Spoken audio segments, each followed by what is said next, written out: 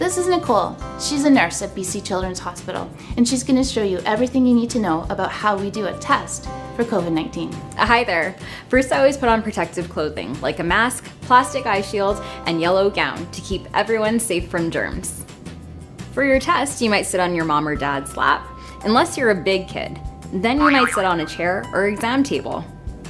I'll need to put this small swab into your nose. Can you see how skinny it is? It's specially designed to check for a virus that might be way at the back of your nose. You'll need to hold your chin up so the swab can reach the back of your nose. Mom, dad, or another grown-up might need to help you keep still during your test. You might like to plan what you want to do with your hands. Some kids like to hold a squishy ball or their favorite stuffed animal, or you might like to hold your parents' hands. I'll need to measure from your nose to your ear to know how far the swab needs to go inside. By the time you count slowly to 5, the test should be over.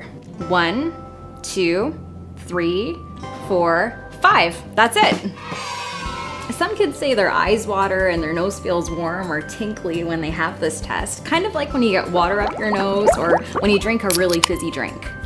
And just so you know, having the test doesn't mean you have the virus. We may call your parents later with the test results. Thank you for helping us find out why you're feeling sick. Bye!